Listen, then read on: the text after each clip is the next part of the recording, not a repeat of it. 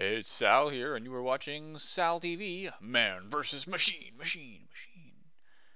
I wish I had a graphic for that, something to show up that actually was like a... Anyway, I don't have a graphic. Instead, I just have a gameplay commentary for you here, some actual Man versus Machine. I had a ton of fun with this, and so to celebrate 10,000 subscribers on SalTV, I figure this will be one of the videos I do. Not the only one. The other one is, of course, going to be that wonderful fish slap that those of you who have seen me on Twitter, you know what I'm talking about. I did, in fact, get slapped with a fish. The video quality isn't the best, as it turns out, because nobody in my family knows how to take a video at all. But I'll get it posted, I promise, and you'll be able to see it live as it happens. What a huge hit right there, by the way. Oh, sick. I mean, you got to do that. Anyway, Man vs. Machine. Let's get back to my thoughts on that real quick, since that's what y'all want to hear about. Man vs. Machine, it's a lot of fun. This is, of course, Wave 5 on Coal Town, which we were playing, I think, on Advanced 2. I don't know what the difficulty settings actually do yet. All I know is that I had a lot of fun playing the first time, and yes, it was my first time playing just today, which I guess by the time this gets uploaded, it'll be yesterday. But yeah, Saturday, I got into town early Saturday morning after being on vacation with no internet. And I was like, oh, I really wish I could be here for Man vs. Machine. But you know what? The waiting makes it all the sweeter because when I started playing today, everybody else already knew what they were doing. So I just kind of joined in. It was hilarious fun. And I was playing, actually, with Xtine, Atomisk, and then a couple of other friends, Jessica, and one of Jessica's friends, I believe. Don't remember the guy's name. And it's going to show up here eventually, I'm sure. Zaffa. Zaffa it is.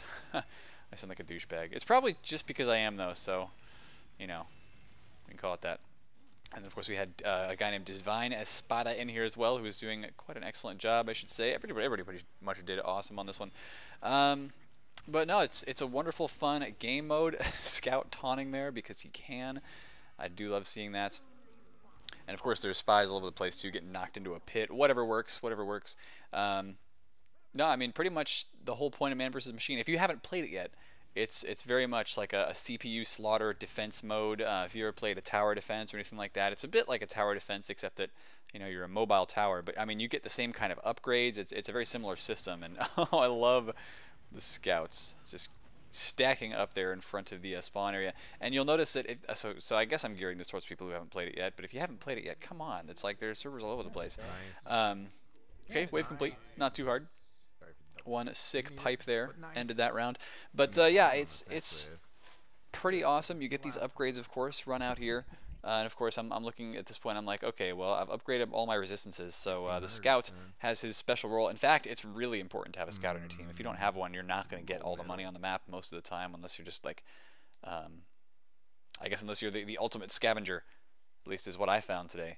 But no, I was managing to do a whole bunch of damage at this point. I was like, maybe I want to do some more damage instead of just being a tank, because I spec'd the scout out this game for tank, and tank it was. So of course he had all these crazy resistances, and I was like, maybe I should just start doing some damage. So of course I grabbed the grab a canteen, which I never use.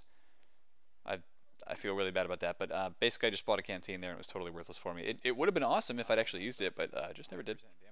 And then of course you have Nice. the round about to start, I do suppose. Of course, we're sitting here kind of setting up. You've got to make sure your medics get the crits on the demo so you can lay those crit sticky traps. A technique, I think, invented during the Monoculus craze, when Monoculus would spawn at the center of the map and everybody would just lay those Scottish resistant stickies, like, billions of them, and destroy them instantly. Pretty hilarious. Pretty hilarious. No, so Man vs. Machine, you're basically playing a tower defense with upgrades, except that you're a mobile tower, unless you're an engineer and you got a sentry, which is what our engineer over there is about to set up. Xtine himself, playing some Man vs. Machine, setting up that sentry. And I tell you, an NG is super useful to have as well.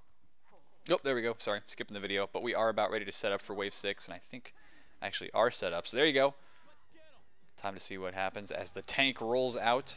And I don't know whether it's randomized completely or whether the waves are kind of set in a similar fashion every time, whether Wave 6 is always like this with the tank first. I have not played enough to figure that out yet, but I'm sure everybody else has, and they'll correct me in the comments. And I do enjoy the corrections in the comments, actually, because I'm pretty thick-skinned, if you couldn't tell. If you want to call me names or whatever, I'll just be like, oh, that's cool, bro. No, I think that there's a few things, of course, that Valve could improve about this as well. Speaking of corrections, when I tried to play the Pyro anyway, and maybe I'm just a really crappy Pyro, but I felt like the Pyro was really underpowered.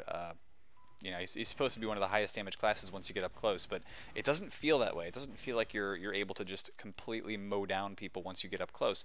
And of course, if you can't do all that crazy upfront damage when you're right up next to them, then you're gonna die a lot because you're gonna get aggroed by all these things and die. So, you know, you can go the resist Pyro route, which I didn't try, but even that feels, I guess it feels a little bit like you're too vulnerable and you're just not dealing enough damage. So I don't know. That was my experience as Pyro. I'm sure somebody out there is going to tell me, no, it's perfectly fine. But I think the Pyro could do with maybe 1 or 2 more buffs in this mode, some kind of extra upgrade. I don't know. And then I would also add in maybe some better upgrades to like the Scout, to the Demo Man. Not that the Scout needs more upgrades because he's already sick, but like the Demo Man, for instance, you could customize him more and give him like an ability to just jump around without taking any damage, or maybe the same with the Soldier. I know you've got the Rocket Jumper, of course, but I don't think the Rocket Jumper can be upgraded to damage. Maybe it can. I haven't even tried playing the Soldier yet. I better figure out. Anyway, a couple more like class customizable things without, you know, that are not weapon specific. So when you're customizing and upgrading, a lot of the upgrades are weapon specific, and I'm suggesting maybe that the standard, you know, what do they call them? The body modifications? I don't even know. The standard modifications you can get as a Scout without any upgrades, without any weapons. I would like to see more variation and variety in those. That's my point. That's the whole point. That's all I was trying to say. I tend to go on for a while. Not as long as certain people I know, but for a while. Anyway, we are here on Wave 6, and we're kind of approaching halfway point, so can we actually beat it? I don't even remember if this is one of the videos where we beat it or not. If it's not, then I do apologize, because I'm going to look like an idiot. It's okay, that was my first time playing, or at least my first 6 hours of playing. I think it was 6 hours anyway.